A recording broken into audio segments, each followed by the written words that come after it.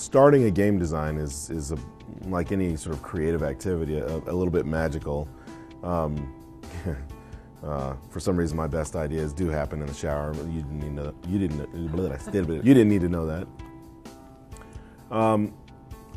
But really, the beginning of a game design comes down to what is the challenge, because the challenge is what makes a game different from, a movie. And so, people say, well, how important is story? Well, story is important, but story doesn't make a game. A game is about challenge, right? A game is about mastery, about can I win? And so when you're thinking about what game do I want to make and how do I get it started, the first thing you need to be thinking about is, what is the core activity and the challenge? And so, obviously there are a lot of now genres of games that have come out that define those challenges in broad strokes for you. But the first thing is, am I making a casual match 3 game?